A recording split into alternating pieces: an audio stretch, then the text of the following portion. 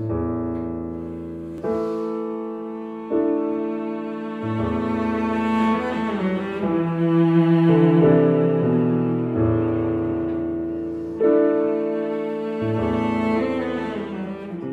merhabalar, buyursunlar.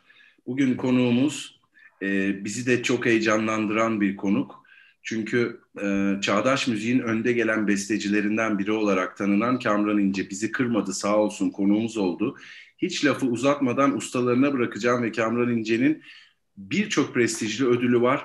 Birçok eseri var, oda müziği eserleri, orkestra eserleri.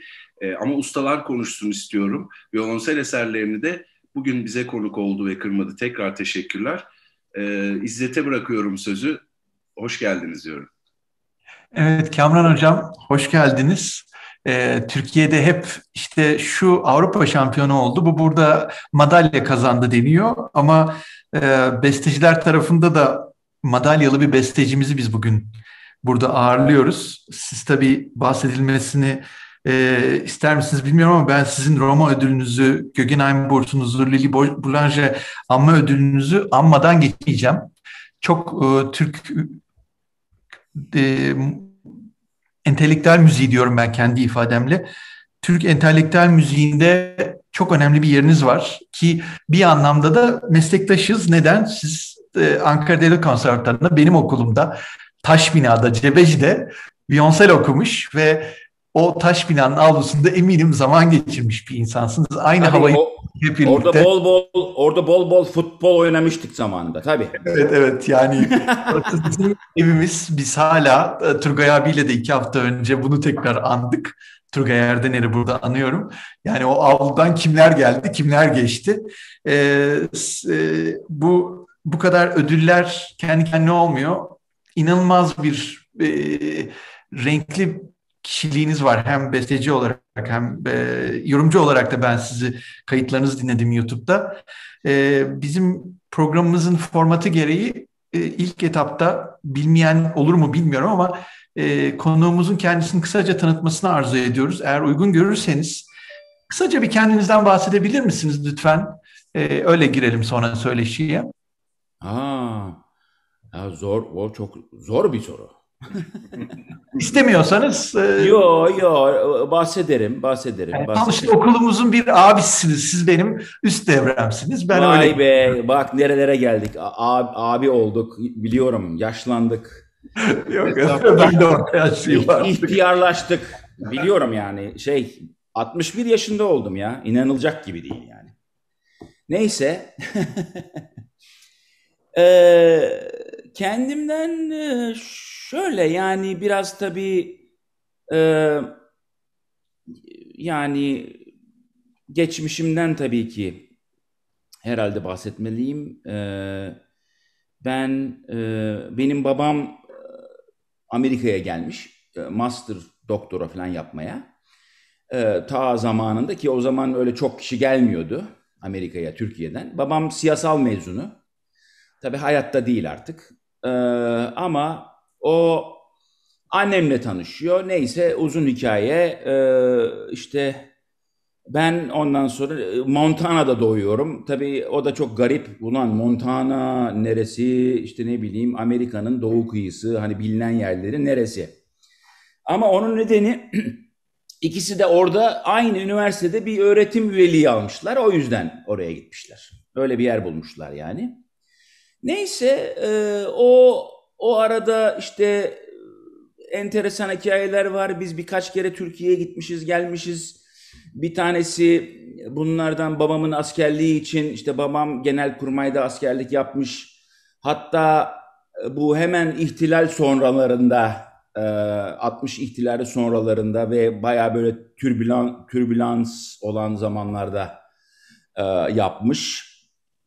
Ve enteresan, annem o noktada ne oldu tam bilemiyorum. Tabii çok zor gelmiş anneme. O zaman Türkiye ile Amerika arasında da çok müthiş fark vardı yani. Türkiye'de hala atlı arabayla süt veriyorlardı. Ki o zaten 70'lere kadar devam etti galiba. bildiğim kadarıyla. Şey yoktu, hani ısıtma sistemi yoktu, soba falan. Yani böyle şeyler Amerikalılar için tabii zor şeyler. Neyse bir şey oluyor, aralarında da bir bozuşma oluyor, bir şey oluyor. Annem beni kaçırıyor Amerika'ya, geri. Evet, yani bu da kendi başına bir hani şey olabilir, bir neredeyse bir film olabilir. Çünkü annem beni çıkartamaz ülkeden. Yani legal olarak çıkartmasına imkan yok. Evet, muvaffakat gerekir. Evet, Evet. fakat parası da yok. Gidiyor orada Ankara Bestekar Sokak, orada oturuyorduk biz. Ailemin binası vardı. Herkes orada oturuyordu. Babaannem, amcam, halam filan. Orada bir seyahat acentesine gidiyor ve onları ikna ediyor. Ya diyor, bak sen bana bir bilet verirsen babam bunu öder. Benim babam size bunun ödemesini yapar. Onlar ikna oluyorlar, veriyorlar bileti. Bu gözü kara havaalanına gidiyor. Fakat çıkmasına imkan yok. Fakat bir bakıyor, annem birkaç ay İngilizce öğretmiş Türklere. Öğrettiği öğrencilerinden bir tanesi havaalanının müdürü çıkıyor. Gibi. Alıyor annemi, direkt tak tak tak, pasaport olmadan uçağa bindiriyor. Wow. Vay be. Evet, öyle oluyor. Neyse, o öyle enteresan, güzel bir. Neyse, birkaç kere gidip geliyoruz. Sonra babam Amerika'ya geri geliyor. Bizi işte detektiflik yaparak buluyor falan. Yani böyle garip işler yani. Ondan sonra annemi tekrar ikna ediyor falan. Neyse, tekrar buraya geliyorlar. Ondan sonra işte farklı yerlerde oturuyoruz falan. Ondan sonra dedemin çok hasta olduğu haberi geliyor Ankara'dan. Ve Türkler ne yapar yani, babası annesi hasta olunca geri döner yani, oraya geri döner. Yani o yapman gereken bir şey. Biz de toparlandık falan. Tabii toparlanmak, babam hani Türkiye'ye gidiyoruz bir daha herhalde gelmeyeceğim diye. Yok işte, babam da klasik müziği delisiydi. Şu stereoyu alayım, o bilmem neyi alayım derken biz hatta, bu da bir hikaye, biz arabayı koyacağımız vapuru kaçırdık. Ondan sonra onu kaçırınca neler ya, onu kaçırınca biz işte Virginia'da, bu Norfolk'ta, orada çok büyük bir üs vardır, şey üssü. Military base. Evet. Deniz üsleri üssü falan. Neyse, orada biz, annem hemşire olduğu için, hemşireler Amerika'da çok değerli şeylerdir. Hemen tak diye iş bulurlar ve iyi paralarla iş bulurlar yani. Annem geceleri orada hastanede çalışıyordu. Biz de arabada yaşıyorduk. Bir ay. Bir ay arabada yaşadık. Ve neden? Çünkü bir sonraki vapuru bekliyorduk. Neyse, bir sonraki vapur geldi. Bindik lan, neyse, bindikten sonra tabii onu hatırlarım, çocukluğum, o okyanusu geçmek, o balıkların dalmaları, işte yunusların, kılıç balıklarını falan. Neyse, biz Avrupa'ya geldik. Oradan tabii babam yine çok cins adamdı babam.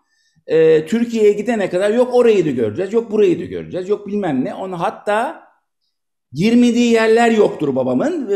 O zamanın Yugoslavya'sında bir dağa giriyor ve şeyler tarafından, Romalar tarafından çevreleniyor. Biz çevreleniyoruz ve yani tehlikeli bir şey. Neyse, bir şekilde çıkıyorlar o işin içinden falan. Biz geliyoruz Türkiye'ye. Tabii ki Türkiye'de öğreniyoruz ki benim dedem çoktan vefat etmiş zaten. Yani bu geldiğimiz nedenle yani hani vefat etsini bilseydik belki de gelmezdik. O zaman hayatımız farklı olurdu falan. Bilemiyorum yani onların hiçbirini. Fakat tabii gelince biz kaldık. Ve işte ondan sonra biraz daha hızlı yürümesem daha iyi olur herhalde. Yok, estağfurullah. Ondan sonra işte yani biz işte dediğim gibi Bestekar sokakta oturuyorduk. Bu bizim ailenin binasında filan. Okula girmişsiniz 70'te konservatuvara. Tabii. Yok, doğru. 71'de falan galiba. Evet. Fakat ilk önce onu söyleyeceğim. İlk önce o ilkokula tabii soktular beni hani gelir gelmez. Türkçe bilmediğim için ne yaptılar biliyor musunuz? Beni sınıfın en arkasına tembeller sırasına koydular. Çünkü Türkçe bilmediğim için. Bak. Mantığa bak. Türkiye'nin mantığı. Böyle şeyler çok yapılır tabii yani. Böyle, bu tip şeyler yani. Neyse. Ondan sonra evet ben işte mandolin çalmaya falan başladım. Babam bunu gördü. Babam dediğim gibi klasik müzik delisi. Hatta besteci olmak istemiş. Hatta konservatuvara girmek istemiş. Fakat 12 yaşındaymış zamanında ve çok geç demişler. Düşünebiliyor musunuz yani? Sistem... Neyse sistem hakkında ayrı konuşabiliriz. Türk sistemi ne düşündüğüm. O ayrı bir söyleşi. Evet, o başka bir söyleşi. Neyse ondan sonra fakat babamın da enteresan, çok yaratıcı bir adam fakat kulak yok. Hiç kulak yok. Kulak kimde var? Annemde var. Annem çok ünlü bir Saint Olaf Choir diye bir choir vardır. Bir koro. Bu bir üniversite. Bunlar Nordik bir üniversite Amerika'da, Minnesota'da. Bunların dünyaca ünlü bir koroları var. Orada söylüyormuş annem, söylemiş koroda.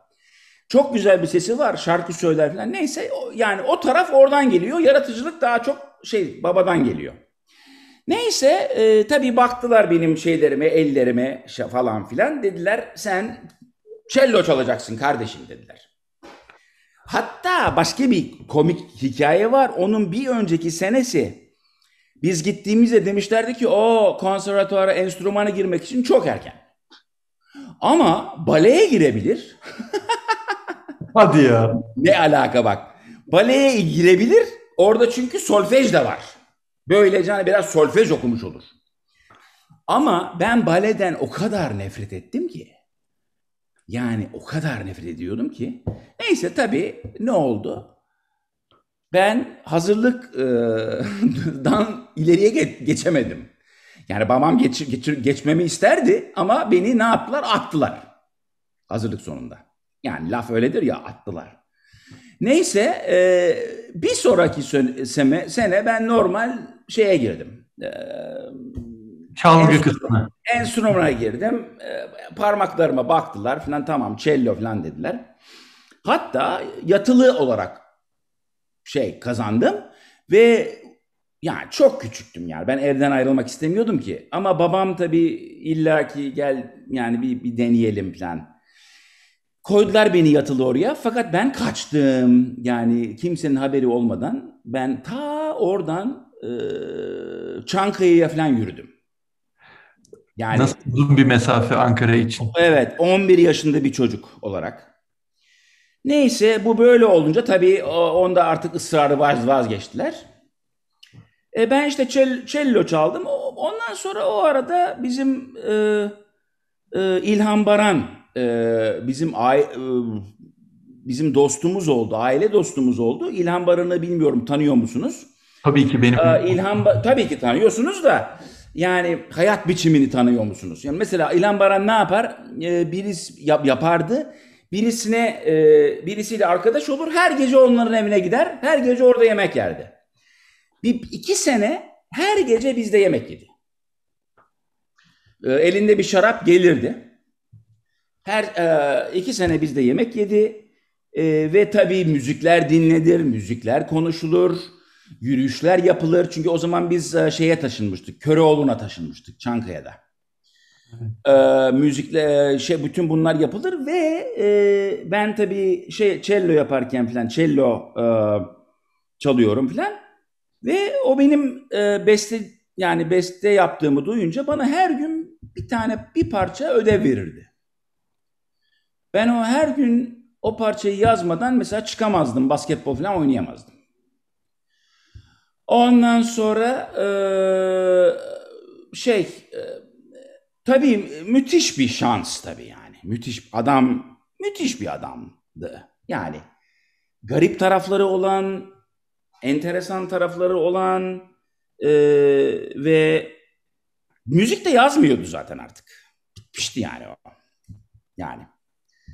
Hatta en son eseri benim buradaki arkadaşım Mahir orkestraya düzenliyor.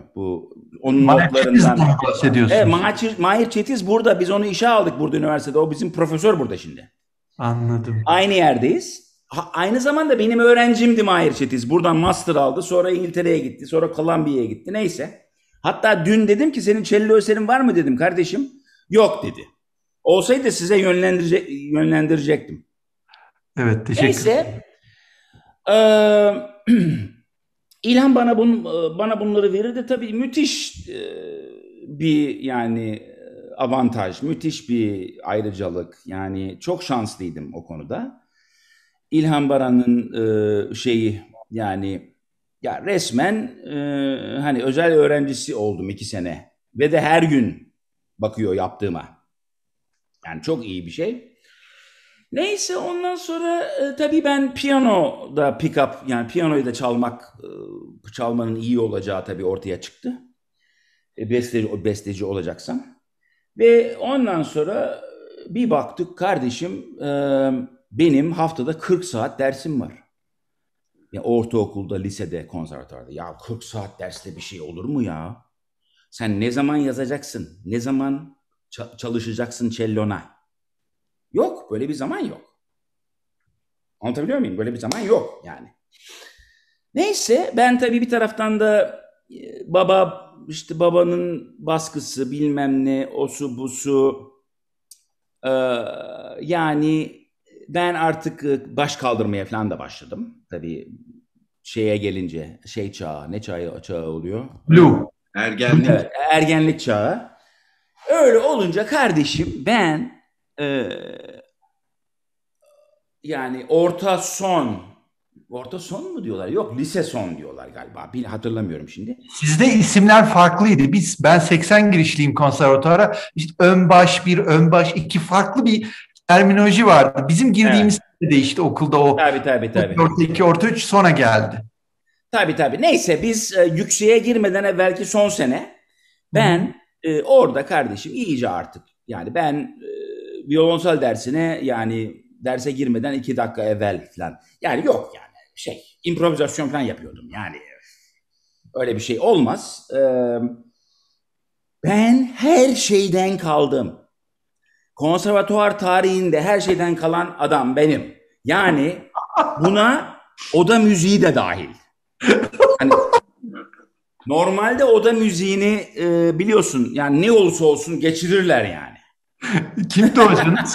Hocanız kimdi oda müziğinde? Oda müziği şeydi.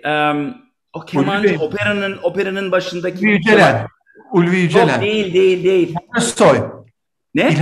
İlhan Özsoy muydu? Hayır.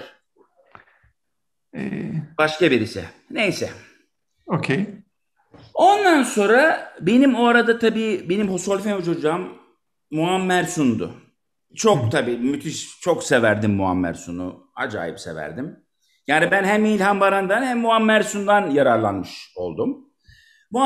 O sırada Muammer Sun'u bir sene evvel İzmir'e sürgüne göndermişlerdi. Fakat ben böyle kalınca babam böyle bir takım senaryolar geliştirdi ve bir takım şeylere girdi. Negotiations'lara yani pazarlıklara girdi. Ankara'dakilerle. Ve pazarlık şuydu. Ben İzmir'e gidersem beni her şeyden geçireceklerdi. Muammer Sun'un da pazarlığı İzmir'e geldiğinde cello'yu bırakırsa gelebilir. Tamam dedik. Ondan sonra ben İzmir'e gittim ve aslında hayatımın en iyi hareketi oldu. Çünkü ben ailenin yanından çıktım, babamın o baskısından çıktım. Ondan sonra Ve zaten o ana kadar ne yapmak istediğin konusunda hiçbir fikrin yok. Zaten konservatuvar eğitiminin sorunu bu. Çocuk 10 yaşında gidiyor. Hiçbir zaman, artık ondan sonra hiçbir seçeneği yok. Olay bitiyor. Yani sen cellist oldun. Ve onun da sonunda ne olacak? Orkestraya gireceksin, bir şey yapacaksın. Onun dışında senin diyemiyorsun 18 yaşında ya da 19 ya diyemiyorsun. Çünkü o eğitimi almıyorsun. 17 yaşında diyemiyorsun. Ya ben kardeşim tıp doktoru olmak istiyorum kardeşim. Diyemiyorsun. Diyemediğin için zaten bence konservatuvar öğrencileri bu zorlamayla gidiyor ve hep bir bitterlık var. Bitter yani bitter'ın Türkçesi yani ağızlarında bir şey yani bir acı acı tat. Yok, bitter yani çoğu yani böyle hani müziği artık sevmeyen insanlar oluyorlar. Biliyorum yani. Çoğundan biliyorum. Sevmiyorlar. Ama öyle gelmiş öyle gidiyor. Orkestraya da girmek zorunda giriyor. Neyse bu benim teorim. Benim düşüncem böyle. Neyse fakat ben İzmir'e gidince aileden ayrılınca vay be anladım ki hakikaten ben bunu yapmak istiyorum diye böyle bir böyle bulutlar dağıldı. Çünkü neden? Çok daha azdı. Yüksekte load yani aldığın ders sayısı, aldığın ders sayıları, saatleri çok daha azdı. Ondan sonra işte biz hani o zaman bile resmi olarak bestecilik dersi falan alamıyorsun hala. Bak sistemin yanlışlığına bak. Zaten bütün konservatuvarda da bestecilik dersi alamıyorsun. Ne diyor sana? Kokuşmuş Fransız sistemi. Yıllarca sen teori al ki ondan sonra bir şey yazabil. Halbuki öyle değil ki. Yani ilk önce yaz sonra teori gelebilir. Creativity yani yaratıcılık daha ender bir şeyden. Teori bilgilerini öğrenmekten. Neyse. Böyle oldu ve İzmir müthiş zevkliydi. Çok güzel bir yer. Her hafta sonu bir Ayvalık, Dikili, Kuşadası. Ayvalık, Çeşme, Alaçatı. Öğrenciler böyle bir otobüs kiralardı. Giderdik falan. Müthiş güzeldi. Ondan sonra ben yazıyorum fakat düşünüyorum ki ya ben yazıyorum da yani biraz farklı yazıyordum. Yani tabii Türkiye'de biz şeyin altındaydık. Yani o nasyonalist yaklaşım. Yani Muammer Sun, İlhan Baran, Türk Beşleri. Yani nedir bu? Daha birçok adam var tabii. Yani Türkçeleri kullanman lazım. İlla ki Türkçeleri kullanman lazım. Kullan. Altına armoni koy. İşte yok onun armonisini bulmaya çalış. İşte efendim onun functional harmoniye, fonksiyonel harmoniye eşit olabilecek bir sistem bulmaya çalış. İşte Kemal İlerici falan gibi adamlar. Neyse güzel kardeşim de ya kardeşim bunu yapmışlar zaten kardeşim ya. 50 sene evvel Rusya'da 100 sene evvel Rusya'da yapmışlar. 60 sene evvel Macaristan'da yapmışlar. İşte bütün bunlardan dolayı zaten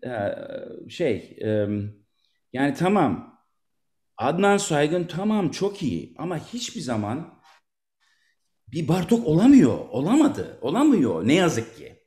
Onun gölgesinde kaldı. Çünkü Bartok daha evvelden yaptı bütün onları. Ne yazık ki.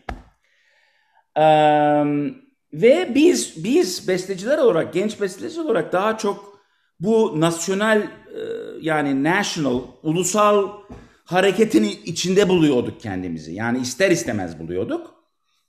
İşte Türk melodileri kullanman lazım, işte altına bilmem ne atman lazım filan. Ve tamam, bu çok güzel de ben biraz farklı şeyler duyduğumu düşünüyordum. Farklı şeyler, biraz daha serbest olmak istiyordum. Biraz daha, ya zaten bu 80 yılın öncesinde, işte bu zamanlarımda benim, bizim zaten en modern duyduğumuz şey Shostakovich Senfoni'ydi. En modern duyduğumuz şey Carmina Burana'ydı. Bizim dünyadan ne olup ne bittiğinden hiçbir alakamız yoktu. Haberimiz yoktu yani. Ve ben dedim ki kardeşim, ben yarım Amerikalıyım. Amerika zaten bir melting pot, yani hani karışım. Bütün uluslardan olan bir karışım. Ben oraya gideyim, herhalde çok iyi olur. Herhalde, bilmiyorum. Ve bizim 3 yıl İzmir'de kaldıktan sonra bizim annem, babam, onların bildiği tek yer vardı. Oberlin diye bir yer. Ki bayağı ünlü bir yerdir. Bu şu anda Amerika'nın en iyi müzik okullarından bir tanesi. Cleveland'a çok yakın. Böyle mısır tarlalarının ortasında bir yer. Ondan sonra ben oraya başvurdum. Neyse, girdim ve oraya gittim. Oraya gidince tabii ben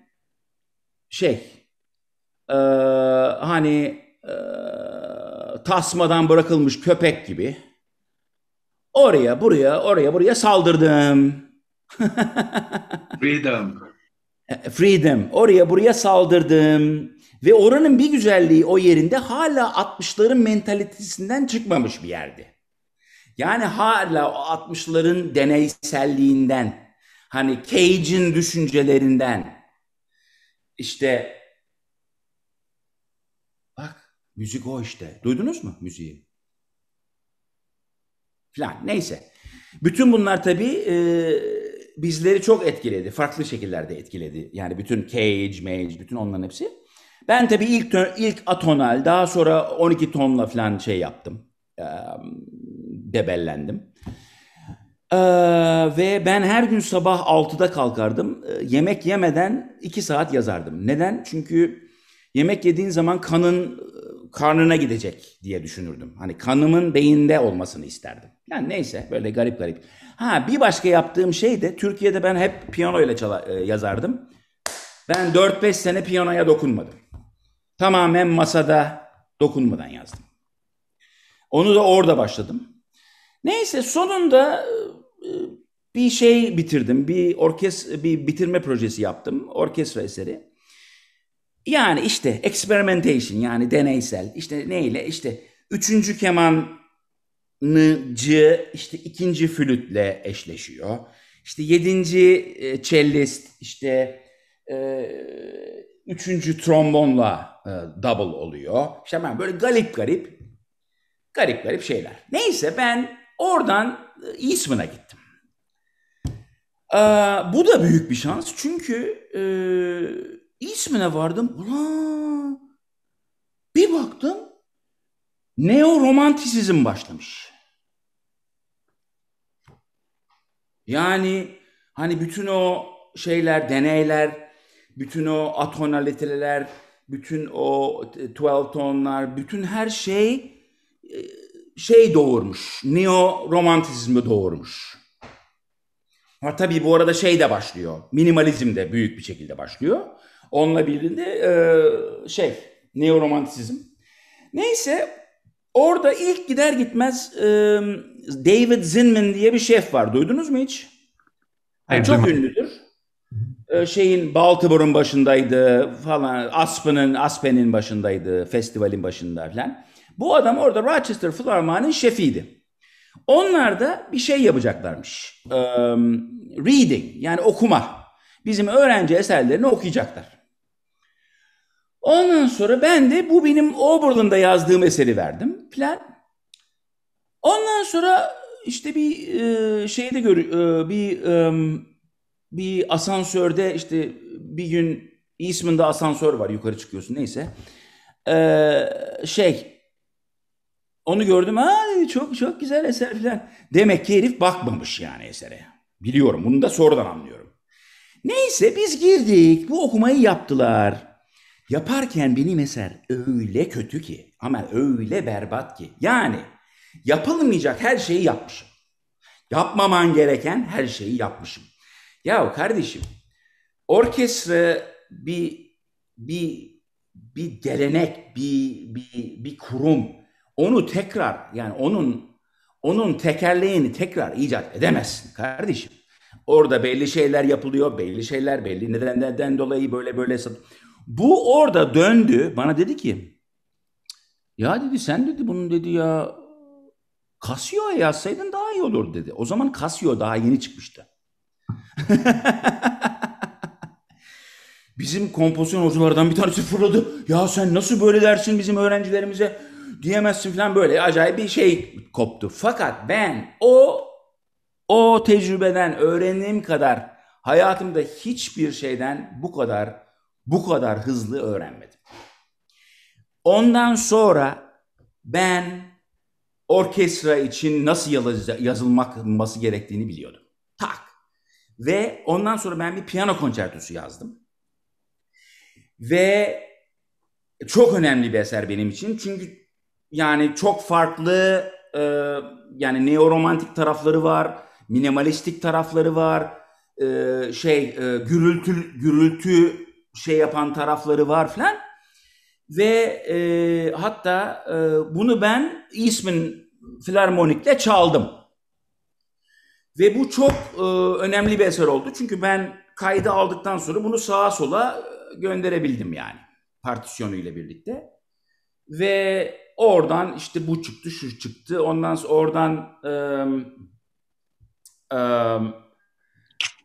New York Filarmonik'e gönderdim. New York Filarmonik'teki adamlar çok beğendiler. Onlar çalacaklardı, bir şey yapacaklardı. Fakat onlar başkasına önerdiler. Başkası bu New York Philharmonic çıktı. New York Youth Philharmonic çıktı. Onların da Carnegie Hall'da bir serileri var. 4 konser çalıyorlar senede Carnegie Hall'da. 25-6 bestecilerin eserlerini çalıyorlar. Ve bana o eserlerden işte ısmarlandı bana. Ve o da tabii çok onda da yani çok başarılı bir eser yazdım diyebilirim. Infrared Only diye bir eser. Ondan sonra fakat onun güzelliği bir de şu. New York Times, New Yorker hepsinde şey çıkıyor. Eleştiri. Kritik var. Ha. Ve hepsi de çok iyi çıktı. Hatta New Yorker'daki adam ondan sonra benim şeyim oldu. Fanım oldu. 5-6 sene. Adamın adını hatırlamaya çalışıyorum. Çok ünlü bir İngiliz eleştirmen. Neyse. Ondan sonra fakat ben tabii Eastman'da devam ettim. Fakat Eastman'da bir noktaya basmak istiyorum. Yani hani eser, şimdi ben diyorum ki öğrencilerime falan, bestecilere, İlk önce ne gerekiyor? Yani diyorlar ki ben nasıl successful olabilirim? Nasıl başarılı olabilirim? İlk önce ne gerekiyor? Yani bırak diyorum kompozisyonu diyorum. Herhangi bir iş olsa. İlk önce ne gerekiyor? Tahmininiz? Sabır. Hayır. Önce konsept galiba, bir düşünce, bir hayal. Yaklaşıyorsunuz. Hayal belki. Hayır. Product gerekiyor. Ürün. Yani ürün ne? Bir bestecinin ürünü yazabileceği en iyi ve çok üst seviyede olduğunu düşündüğü, herkesin de bakıp düşündüğü, hissettiği müthiş bir eser. İşte o ürün oluyor. Ha bu 3 kişilik bir eser olabilir. 10 kişilik bir eser olabilir. Orkestra eseri olabilir. Ya da solo cello eseri olabilir. O ürün. O elinde varsa that's the first step. Bu ilk adım. Tabii oraya gelirken konsept onların hepsi var tabii. Ama o oraya getiriyor. Ürün olduktan sonra ne var? Ne lazım? Çünkü ürün kendi kendine hiçbir şey yapmıyor. İşleyecek, ne lazım? işleyecek bilgi lazım. Yetkinlik gerekiyor. Etkinlik? Yetkinlik yani kualifikasyon mu denir? Tam İngilizce çeviremiyorum. Yo, nasıl qualification? Yani eser mi qualification? Hayır, Qualified olacak. bunu nasıl işleyeceğini bilmek gerekiyor. Knowledge gerekiyor. Onu biraz daha aç, tam anlayamıyorum ne demek istediğini. Doğru tarif edemiyorum. Yani daha Uzmanlık, daha ustalık. hayır, o da değil. Yani daha iş tarafından bakın, iş gibi bakın. Ne gerekiyor? Bir product var. Ulan kimse bilmiyor ki product'ı. Evet, duyuru o zaman paylaşmak. Aynen. Aynen. Bu paylaşmak da o zaman şöyleydi. Biz partisyon yapıyorduk. Yani partisyon basıyorduk. Ve kasete koyuyorduk. Ve zarfa koyup mail ediyorduk, gönderiyorduk. Ben orada işte graduate asistandım yani. Ve benim bedava onları yapma hakkım vardı. Ben günde 3 saat fotokopi, partisyon üretimi, kaset üretimi için harcıyordum. Ama bu şaka değil. Göndermek için.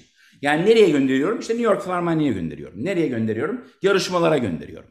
Nereye gönderiyorum? İşte ne bileyim, hocalarım tabii paylaşıyor. Şuraya gönder, buraya gönder, oraya gönder. Kendim buluyorum nereye göndereceğim falan. O gerekiyor. Yani bu ondan sonra da oturup dinlenmiyorsun. Yani devam ediyorsun ona. Ona devam ediyorsun ve bir taraftan belki ikinci bir eser yazıyorsun. Belki o da bunun kadar iyi. Aynı şeyi ona yapman lazım. Filan neyse. İşte ben neyse bu New York Youth'u yazdıktan sonra oradan zaten eleştirilerle falan çıktı. Açıldı. Gate. Cheat mi? Ne deniyor? Bilmiyorum artık. Sınırlar açıldı. Sınırlar değil. Hani otobanda kalkıyor, gidiyorsun. Ne oluyor şu? Evet, bariyer. Kalktı yani, bitti. Olay bitti. Ondan sonra işte ondan sonra açıldıktan sonra yani bir sürü fırsat bana gelmeye başladı. Bir sürü işte sipariş gelmeye başladı. İşte ondan sonra aynı yıl içinde hem Roma, Prix de Rome'u hem Guggenheim'ı kazandım. Ondan sonra bir sene sonra ben işte Roma'ya gittim. Roma tabii garip bir yerdi. Yani Roma müze yani. Roma yani tamamen dünle alakalı bir yer. Yani bir besteci daha çok hani biraz daha yarınla alakalı olsa daha güzel olabilir yani. Mesela Berlin, mesela Londra, mesela Amsterdam olsaydı daha iyi olurdu. Roma tamam, çok iyi, tamam, klasik işte bilmem ne. Tabii ressamlara, heykeltıraşlara çok iyi tabii. Neyse ama tabii Roma'da insan yani kötü bir hayat yaşayamaz tabii. Hani biz de Vatikan'ın üstünde bir tepedeydik. Tepelerden bir tanesindeydik. Yani bütün Roma bizim ayağımızın altındaydı. İşte orada yemekler bize sunulurdu falan. Yani biz hiç elimizi soğuktan sıcağa yapmazdık. İşte bilardo masası, işte viski yudumlamalar falan böyle. Ondan sonra bir tane vardı, stüdyom vardı, piyano. İçinde kocaman bir piyano. Bahçenin içinde. Hatta Romalılar geliyordu. Ulan nasıl olur böyle bir yer Roma'da, ben bilmiyorum böyle falan diyorlardı. Neyse fakat üçüncü bir kültür bana biraz fazla geldi. Amerikan ve Türk'ten sonra. Ondan sonra ben biraz başka problemlerim de vardı. Neyse psikolojik bir takım problemlerim olmaya başladı. Ondan sonra oradan annem dedi ki gel Ankara'ya. Benim bildiğim çok iyi birisi var. Seni görsün, sana ilaç versin falan bir şeyler. Bu da kim biliyor musunuz? Gülseren Budayıcıoğlu. Tanımıyorum. Bilmiyorsunuz. Çok meşhur. Bir sürü kitabını dizi yaptılar falan şimdi. Ah, evet, evet. Tamam. Evet, evet, evet. Onu da yeni öğrendim yani. Bu kadar meşhur olduğunu, bu kadar kitapları, bu kadar Çok, çok dizileri meşhur. falan. Evet. Evet, evet, evet. Neyse, ondan sonra ben yani o senede yani birkaç önemli sipariş vardı. Bir tanesi mesela Bernstein'in 70. yaş günü için benden esmer ısmarladı. ASCAP. Amerikan ASCAP var ya. Hani.